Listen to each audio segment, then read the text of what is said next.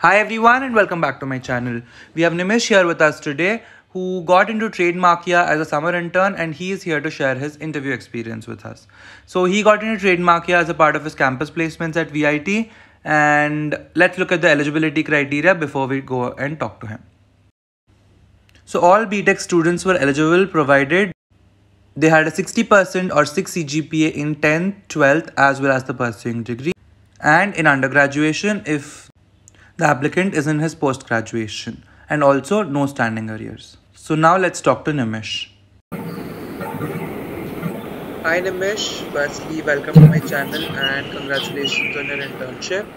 Thank you so much. So would you like to introduce yourself first? Yeah, sure.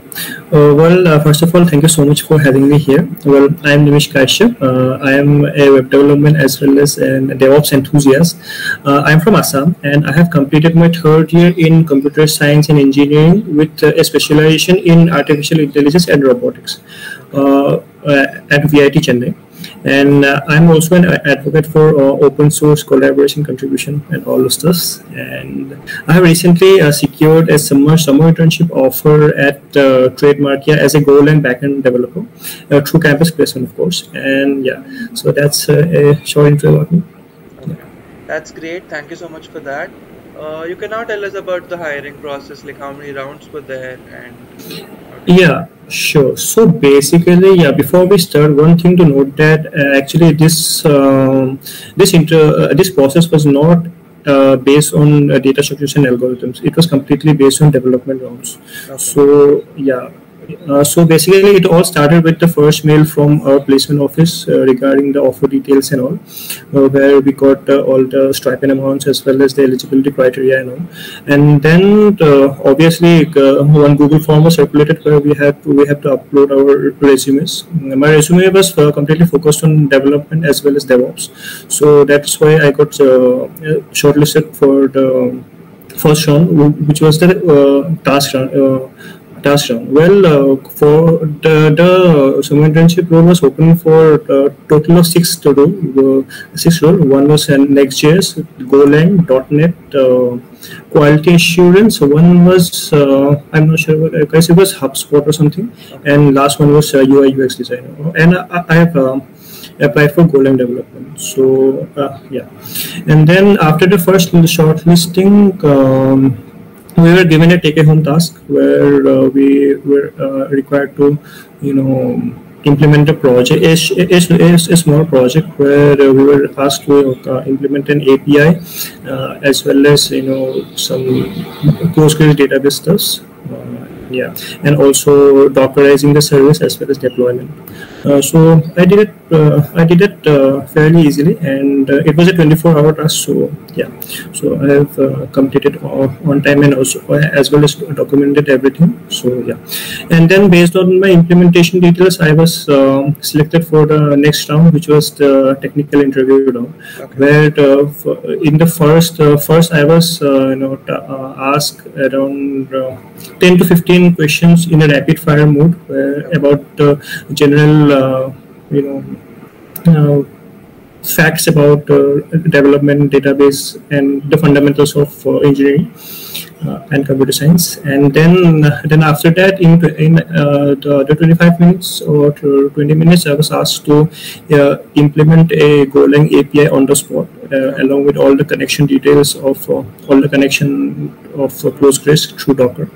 And I did that, and then I got shortlisted for the last round, which was the HR round. In the HR round, they didn't ask me about any kind of typical HR questions like tell me about some behavioral sounds. They actually asked me about my availability as well as my background, in which background as well as my mode of working, like. Yeah, so as I'm from Assam, I chose to go with remote because of the accommodation and the commute reasons. So yeah, and then the results were published after 2 days, I guess. Yeah, okay. And then and we got I got the opportunity. Okay, so that's about it. That's really great. Thank you for sharing your experience and congratulations again. Thank you so much. Do you have any suggestions for people who want to get into good internships with juniors? Yeah, sure. Basically, in campus placements, what happens is there are two types of companies in CSE department, of course, where one actually asks DSA, and one is completely based on development and skill-based tasks. So basically, the first suggestion would be not to skip DSA just because development questions were, so some companies do focus more on development side, but in big tech companies DSA is a must have. So basically don't skip DSA and keep practicing them. And then for if someone is looking for development role in startups, basically, then proficiency in one language is obviously required. I was and my language, my go-to language was TypeScript before that, before Golang. But one should be flexible enough to move to another language quickly and not stuck with only one language, because basically programming language doesn't matter. Only matters is your skills and development proficiencies and your software engineering skills. So basically, yeah.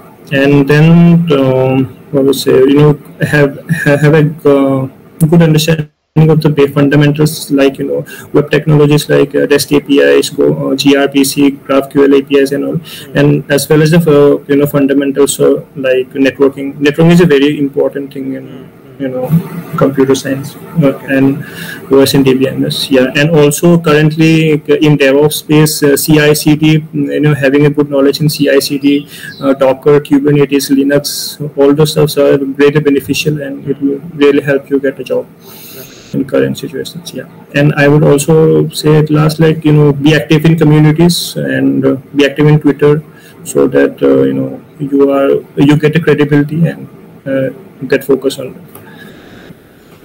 Okay, that's great. Thank you again for your sharing your experience and for the suggestions. Yeah, thank you. Yeah, thank you so much.